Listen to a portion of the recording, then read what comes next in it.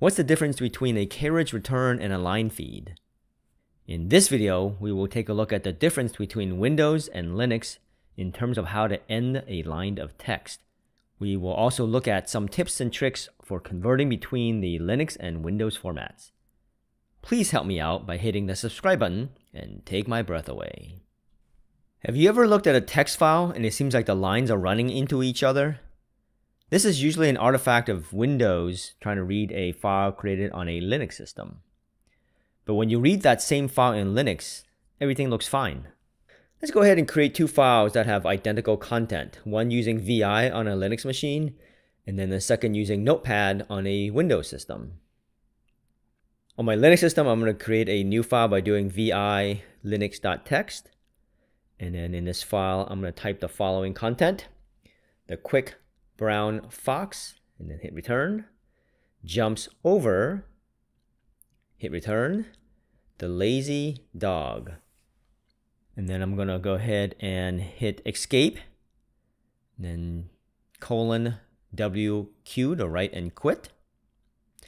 And now I'm going to go over on my Windows machine and create a new file using Notepad, and then typing in the exact content. The quick brown fox, return. Jumps over, return. The lazy dog. And then I'm going to go ahead and save this as windows.txt. I saved both of these files onto a thumb drive, so now let's jump back to our Linux box to take a look at these two files. I'm going to run the command cat on both of the files to see the output. Cat linux.txt, windows.txt. And they look pretty much the same to me except for the last line of the Windows created file. Basically, it just kind of runs into the command prompt. But otherwise, everything looks fine.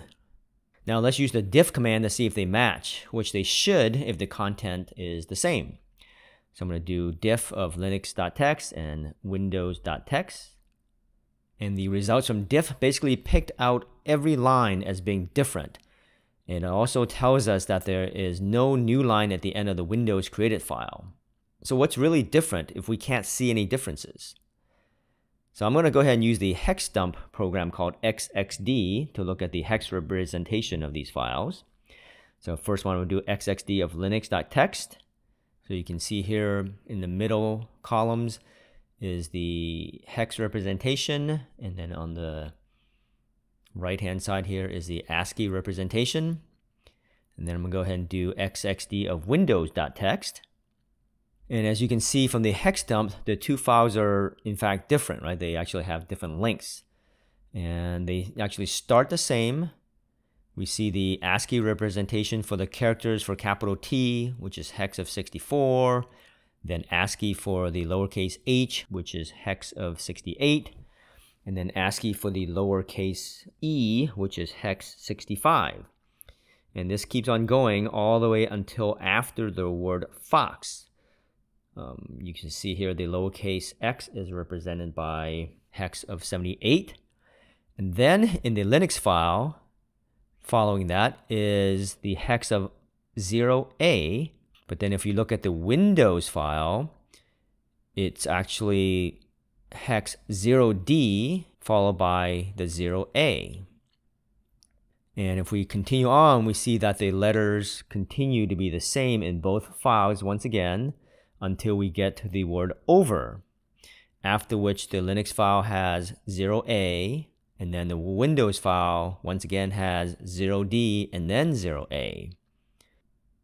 And then we get to the end of the file, and then we see 0a for the Linux, but then it's not in the Windows created file. So what are these 0a and 0d things? Right? Like I said before, 0a is the line feed, and then the 0d is the carriage return. So for the answers, we actually have to go back in time to the days of the typewriter on dot matrix printers and so forth. If you look at an old typewriter, as you type, the hammer makes an imprint of the key of the character you wanted to type onto the paper. And in the background, there's a mechanical carriage that moves the underlying piece of paper as you type, so the hammer strike doesn't write over the last character.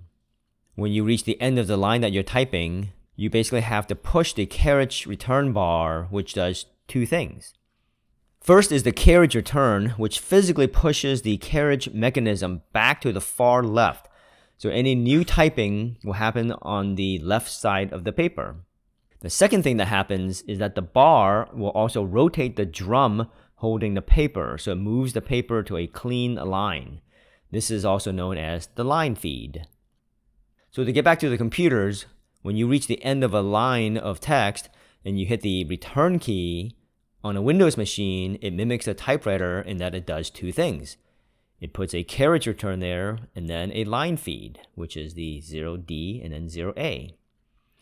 On a Linux machine, when you hit the return key, only a line feed is inserted to indicate the end of line. So you only see the 0A. So how do we fix this? Or do we need to fix it? If you're reading Windows created text files in Linux, VI will read the file just fine by default. Or is it? Notice the little bracket NOEOL and then bracket DOS in the status bar on the bottom.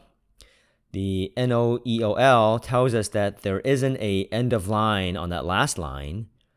And then the DOS means that VI is aware that this file uses the DOS or Windows file format for the end of line. If you are just reading the files, then probably there is not a problem. However, if you're going to be using a program to parse that Windows created file, then you might run into issues if the program is looking for the end of line, which doesn't exist on that last line.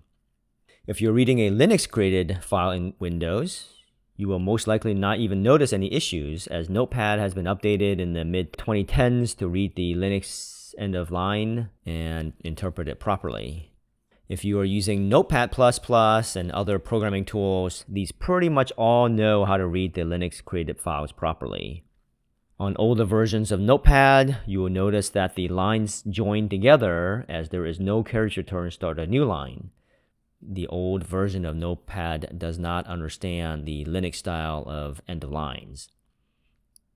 So a simple way of fixing this is to basically use WordPad or Word to read in the Linux created file and then save it back out as plain text.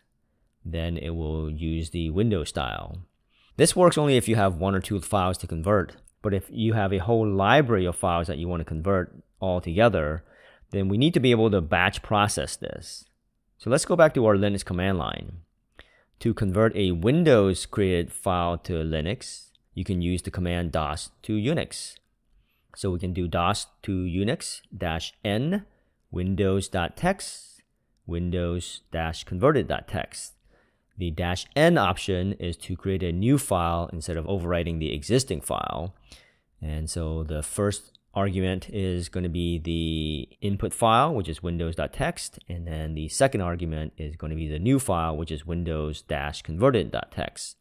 And if we look at the hex of the old file compared to the new file by doing xxd of windows.txt and then xxd of windows-converted.txt, we can see that the program stripped out all of the carriage returns, right? All the hex of 0Ds are now gone.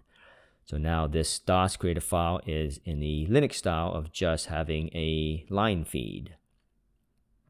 To go the other way, we can use the command Unix to DOS to change the end of line to be the combo of carriage return and line feed. So similarly, we can type Unix to DOS -n for creating a new file, linux.txt, which is the input, and then linux-converted.txt, which is the output. So looking at the hex again by doing xxd of linux.txt and xxd of linux-converted.txt, we can confirm that the program added the 0D, which is the carriage return, to every time it sees a 0A, which is the line feed. Another way of doing this is actually in VI itself. So if we go ahead and do VI of linux-dos-format.txt, we're going to create this new file. And then the first thing I'm going to do is I'm going to go ahead and hit colon and then set file format equals DOS. So what this is going to do is that this is going to create an output that is in the DOS or Windows format. So as I type my text here of the quick brown fox, enter, jumps over, enter, the lazy dog, and then escape, write and quit. And now if we do the xxd of this new file, linux-dos-format.txt, we can see that the output has already in there the carriage return and the line feed combo, right, for the end of line, because this is the DOS or Windows way. We can also do an xxd of linux-converted.txt, right? That's the one we just did earlier with the DOS to Linux command, and it looks just the same. And if you don't trust your eyeballs, we can run an MD5 hash on the files to prove that they are identical. So we can do MD5 sum of linux-star, and that will pick up the linux-converted.txt and the linux-dos-format.txt that we created. And sure enough, they have the exact same MD5, so those two files are identical. So basically, Windows and Linux handles the end of line differently. Windows mimics the old typewriters and uses a carriage return and a line feed, whereas Linux only uses line feeds and no carriage return. If you're just reading a text file, they may not appear to be much different, but if you're using programs to parse the files and program is looking for an end of line, then things may get fouled up. You can use the DOS to Unix and Unix to DOS commands to convert back and forth. And lastly, as a teaser, Macs are an entirely different ballgame. Pre-OS X, Macs used only a carriage return and no line feed. And when Apple went to OS X, which is Unix-based, they switched to the Linux style of just using the line feed. For more videos on Linux tips and tricks, make sure you watch these videos here. If you're interested in learning more about Linux command line, watch these videos here. Make sure you click on the blue monkey to subscribe. Thanks for your time and happy hunting.